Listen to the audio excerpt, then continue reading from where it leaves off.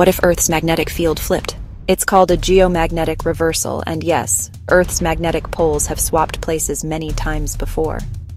The last one happened about 780,000 years ago.